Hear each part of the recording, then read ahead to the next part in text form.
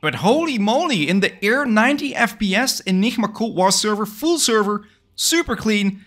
Man, can't believe this. Tweaking DCS VR and finding the optimal settings for a stable FPS can be quite a pain. I had to spend an entire week of constant adjustments, testing, system crashes and near surrenders to find the perfect settings. In this video, I will guide you step by step through what I did to achieve really unbelievable results in DCS, in both single and multiplayer. First things first, you should always start the new multi-threading version of DCS. How? Well, you navigate to where you have installed DCS and open the bin.mt folder. In this folder, you will find the DCS.exe file that will run the multi-threading version. Now, the new DCS multi-threading version will operate in Openxr, but to ensure it, we can also force it. So I will be adding something to the target in the shortcut here. And we will add the following to the target, --force_enable_VR to just run the game in VR. And we will be adding --force_Openxr just to make sure the game runs in Openxr. You can just copy these target lines in the description below. Alright, so that is done, but we are not getting in-game yet. I am using an Nvidea 3080 Ti card, and so we can change some settings in the Nvidea Control panel.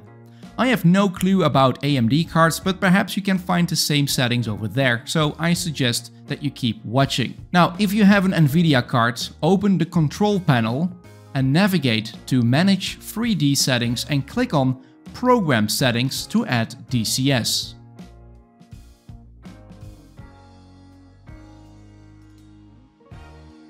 Alright, I will go over what I have changed here. We turn FXAA off. Multi-frame samples off. Power management to maximum performance. A vertical sync off. And virtual reality pre-rendered frames. Now, online everyone is talking about putting them on free. For me, 1 just works perfect and gives no issues. Maybe play with it, see if you can see some changes. If you don't, I would suggest leaving it at 1. Also, make sure to download the Openxr Toolkit. Open it once and make sure that the settings are the same as here on the screen. Should be by default. Alright, can we go in game yet? Nope, not yet. First, for the Quest 2 and Pico 4 owners, open the Oculus and Pico app on your PC. For the Oculus Quest 2, go to Devices, click on your Quest 2 icon and on the right side, click on Graphics Preferences. For the Pico 4, open it and go to the top right and click on Settings, scroll just a bit down until you see 90 Hz refresh rates. Because I would suggest in the beginning for both the Quest and the Pico 4 to just leave it at 72 Hz. Of course, getting 90 FPS in DCS is absolutely fantastic, but to get that super stable in a multiplayer match, let's first make sure we can get 72 stable. And I can tell you one thing, if you can get a stable 72 FPS in game and the indicators look sharp, it's going to be an amazing experience. So okay, just let's leave it at that. I also leave the render resolution at just 1x here in Quest. Okay, Quest owners, one more thing to do here. Go to Settings, go to General and make sure that the Oculus is set as the active Openxr runtime, not Steam VR. For Quest 2 users only, get the Oculus Tray Tool. This is true magic. Oculus Tray Tool is a free application that helps you to get the most out of your Oculus headset. If only the Pico 4 had this. The link to get this tool is in the description like any other link I have talked about. In the Oculus Tray Tool, we want to adjust some settings to gain a significant boost in FPS. And that is the FOV multiplier. Now what does this do? Well, when you have the headset on, you see an image, of course. But there is a big part around that image that is rendered, but you just will not see that. So we can get rid of that part. So we start with setting the FOV multiplier to 0.6 and 0.6, both left and right. Then connect the Oculus headset to your PC and you will probably see some black bars. That means you have to adjust it a bit. You have to make it a bit wider. So mine is set at 0.7 and the right one is set as 0.65. And I don't see any black bars and I save a lot of GPU frame time here. Now you will have to disable and connect it again to see the effects, but a huge FPS boost here, huge. Also here, don't forget to turn off adaptive GPU scaling if that's automatically turned on.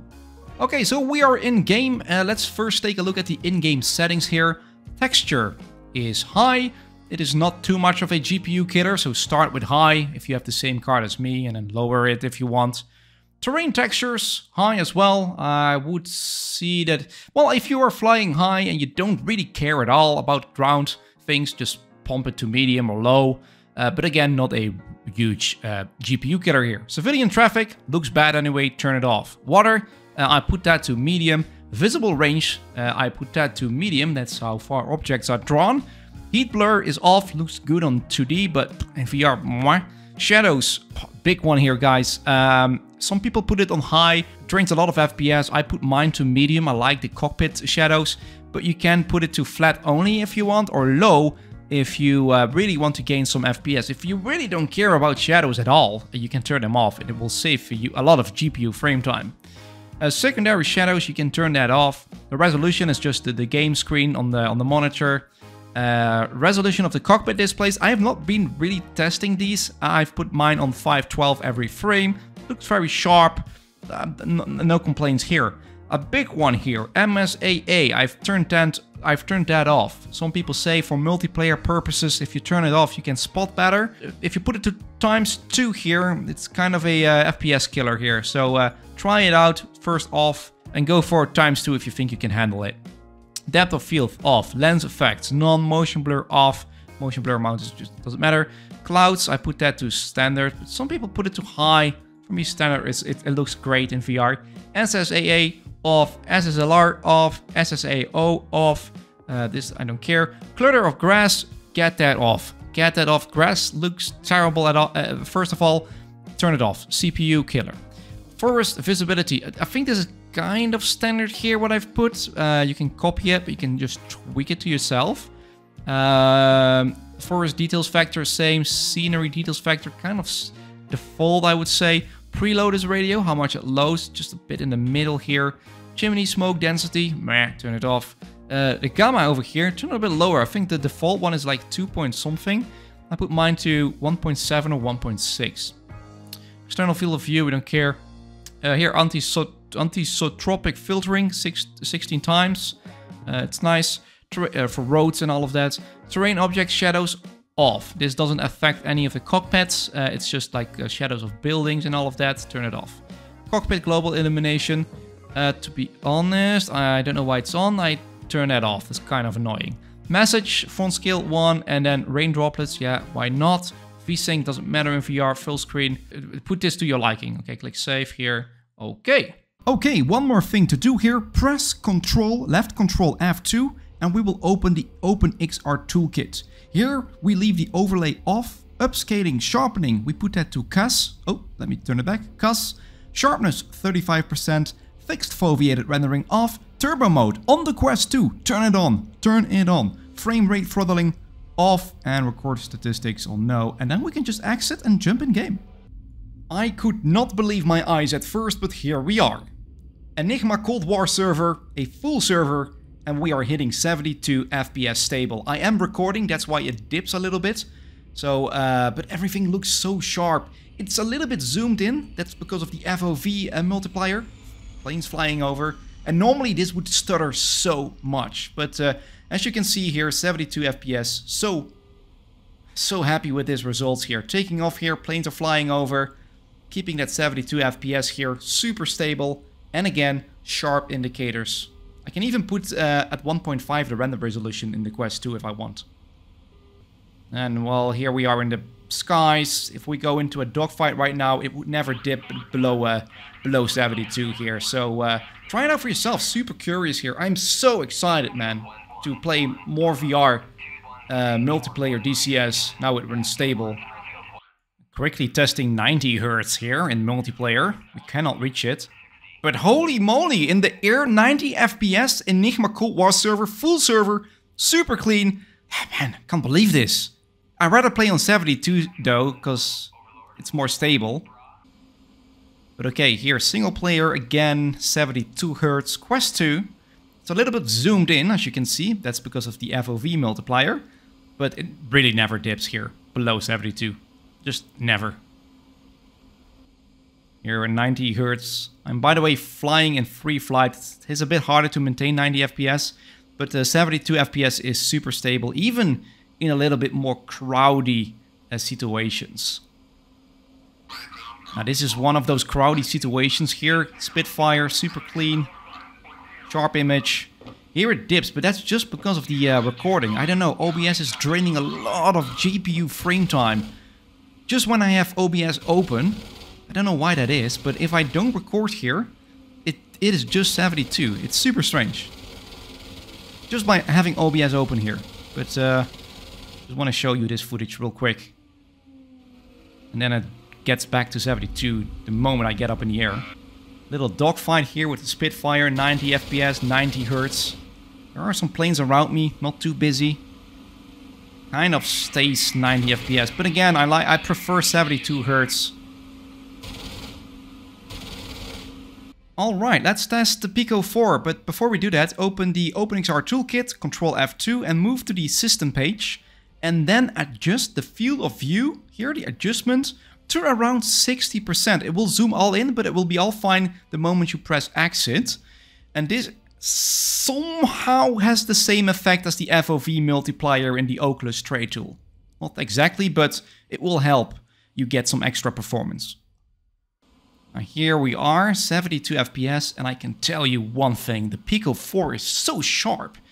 72 FPS in single player, crazy sharp indicators. I can even read the smallest text here, and it stays there, although this is a free flight, but even though in a more busier environment, it stays at 72, in single player that is. Oh, so happy with these results with the Pico 4, definitely. Alright, here in the Tomcat on the carrier deck, 72 FPS as you can see here on the left side. Man, this is sharp. This is sharp. I couldn't believe my eyes again. And, man, playing campaigns right now on a 72 stable with such a clean and sharp image is absolutely insane. Love it.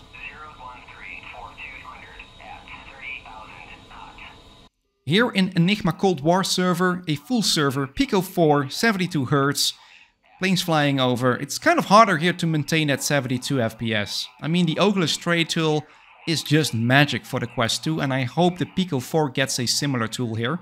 When I'm not recording, it stays kind of at 72, and sometimes drops into rip projection mode.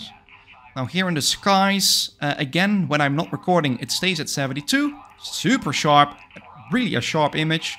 But it sometimes wants to get back in reprojection mode. So that's why I'm kind of preferring the Quest 2 here. It is a super sharp image and it stays at 72.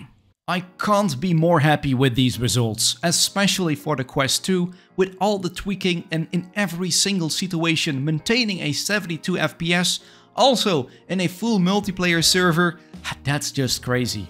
Unfortunately, it's hard to bypass Steam VR with the Pico 4. As you have seen, I use the streaming assistant here, but normally I use virtual desktop, and even there it works absolutely fantastic. Of course, this all depends on your machine. My specs are in the description below, but hey, let's help each other. Try these settings for yourself and tweak them to your liking, and share them here down in the comments below with your system specs. And help each other, guys. Let's help each other. Let's help each other get the best out of the VR experience in DCS. Now, I hope this video helped you, and just a simple like supports me enough. Thanks again, and I see you in the next one. Ciao, ciao.